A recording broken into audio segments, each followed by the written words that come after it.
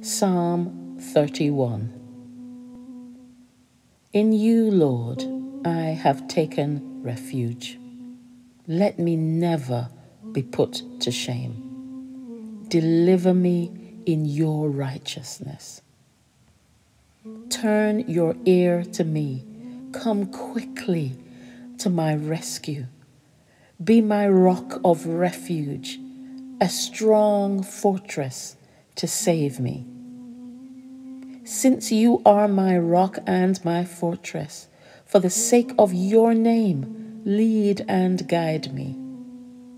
Keep me from the trap that is set for me, for you are my refuge. Into your hands I commit my spirit. Deliver me, Lord, my faithful God. I hate those who cling to worthless idols. As for me, I trust in the Lord. I will be glad and rejoice in your love, for you saw my affliction and knew the anguish of my soul. You have not given me into the hands of the enemy, but have set my feet in a spacious place. Be merciful to me, Lord, for I am in distress.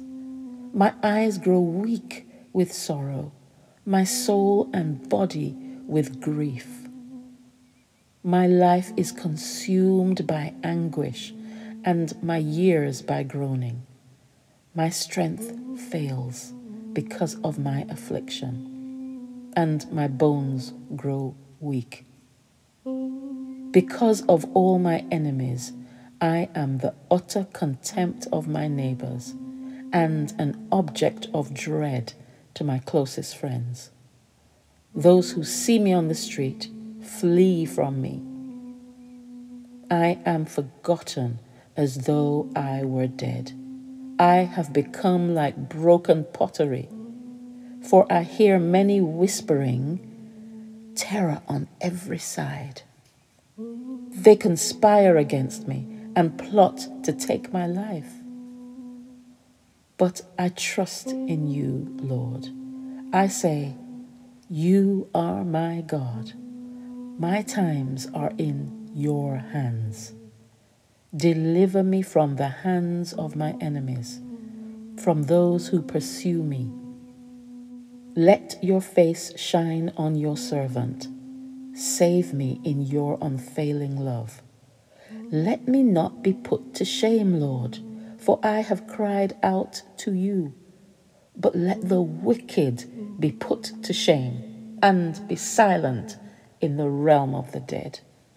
Let their lying lips be silenced, for with pride and contempt they speak arrogantly against the righteous. How abundant are the good things that you have stored up for those who fear you, that you bestow in the sight of all on those who take refuge in you. In the shelter of your presence you hide them from all human intrigues. You keep them safe in your dwelling from accusing tongues. Praise be to the Lord, for he showed me the wonders of his love when I was in a city under siege. In my alarm I said, I am cut off from your sight. Yet you heard my cry for mercy when I called to you for help. Love the Lord, all his faithful people. The Lord preserves those who are true to him, but the proud he pays back in full. Be strong and take heart, all you who hope in the Lord.